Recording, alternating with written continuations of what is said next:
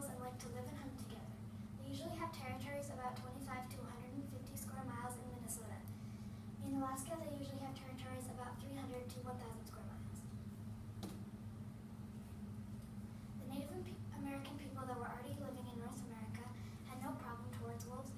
They liked wolves and they respected them. And then the European settlers came and wanted to kill as many wolves as they could because they were afraid of wolves and also because they killed their cattle. Scientists are just now starting to figure out all of the positive effects that wolves have on our ecosystems. Wolves keep the ecosystems healthy by keeping the deer and elk populations in check, which can benefit many other plant and animal species. The food they leave behind after a hunt can provide food for other animals like grizzly bears. A wolf or pack may trail their prey for hours, days, and even longer. The first bite is usually to its head, ears, or nose, while the other members of the pack lunge at its legs, flanks, and hamstrings, trying to cripple the animal.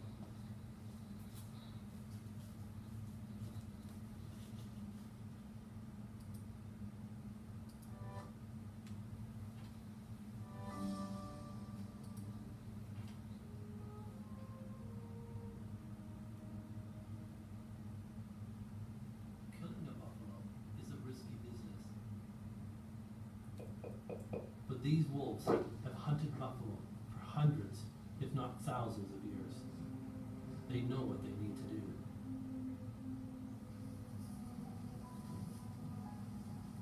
The wolves have to attack from behind, so they must get the herd to run.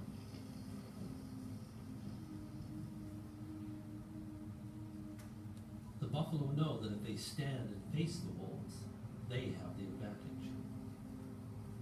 Sometimes these standoffs can last for days.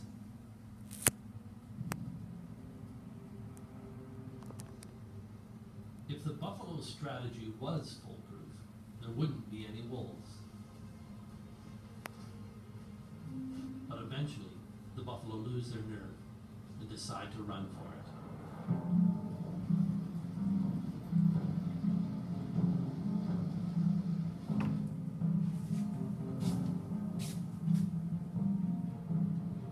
I can see how the wolves are testing the buffalo, looking for a young animal or one that is struggling.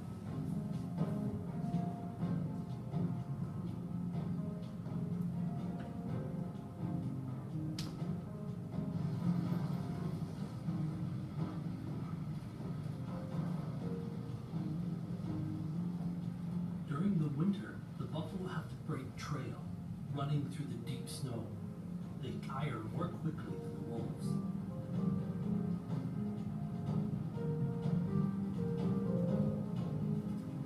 Marissa. Good.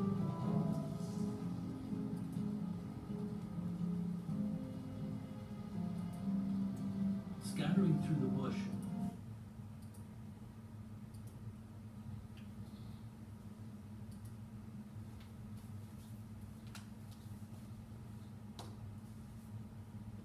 After a pack or wolf makes a kill, the alpha pair always eats first.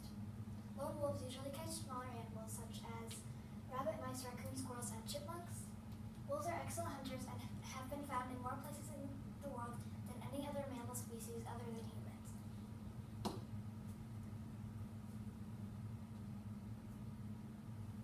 Currently, there are self-sustaining wolf populations in Alaska, Minnesota, Montana, Wyoming, and Michigan. Alaska's wolf population is estimated to be between 7,700 wolves and 11,200 wolves.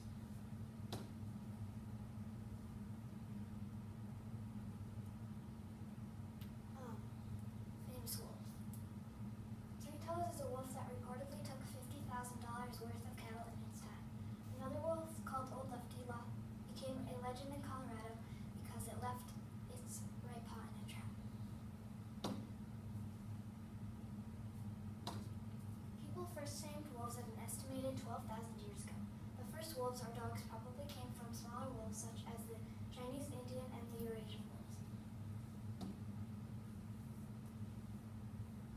For almost 350 years, the United States was in war against the wolves. Ranchers, farmers, and other fearful people wanted wolves removed. state governments happily helped. Government hunters used bullets, traps, and poison bait to kill the wolves. Wolves had been exterminated from the eastern part of the United States before 1900. In the west, they had been wiped out by 1930. More on War of the Wolves. In 1909, British Columbia paid hunters $2.15 for every wolf killed. By 1949, they had raised the price to $40.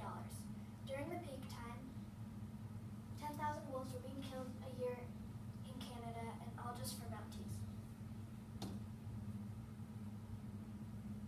The Arctic wolf is relatively unafraid of people and can be coaxed to approach people in some areas. It has very rarely acted aggressively towards humans. The wolves in the Arctic have to travel a much longer distance than wolves that live in other places because the food there is more scarce. It's recognized because it is a medium-sized species with its white color and its narrower brain case. Larger since 1930, there has been a progressive reduction in size of the Arctic wolf skulls, which is likely the result of wolf-dog hybridization. Okay, so now I'm going to list some types of wolves. Keep in mind that there's only two specific, maybe three, types of wolves that exist in the world. Those are the red wolf and the gray wolf. So please keep in mind that most of these breeds are actually subspecies. The gray wolf. The gray wolf lives, this is where it lives. The green part is where they currently live, and the red part is where they had lived that have been killed to extinction there. Gray wolves range in color from dark gray or black, and they can even be entirely white. A fun fact about the gray wolf is that the name of the gray wolf is a little bit misleading because most gray wolves aren't actually all gray. They're mostly different colors. Red wolf. Today, the only place red wolves can be found in the wild is eastern North Carolina. The colors of the red wolf are, they have black-tipped bushy tails. Their coats are commonly a brown color with some black down their backs. There is sometimes a reddish look to their fur on their muzzle, behind their ears, and on the backs of their legs, therefore that's how they got their name. Fun fact, the red wolf is listed as critically endangered, so